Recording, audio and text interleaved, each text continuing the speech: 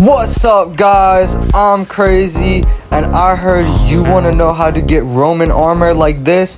Well, here's an easy way and an easy farm to get your coins flowing in, guys. So let's get straight into it. We gotta get a wire cutter so you guys can see a wiring. There we go.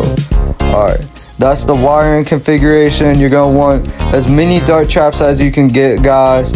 Obviously, we don't have that many right now, but you're gonna want to use the 1 and 4 second timer. You can start selling it to NPCs and stuff, guys. All the items you get from it, it's actually worth a good amount. It can stack up to a lot, and you could just place a chest down there and let it stack up even more. Each item sells for about 20-ish silver, 20 to 30.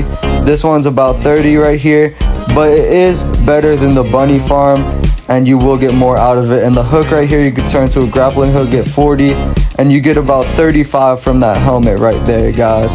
So let me show you a fast way to take them out.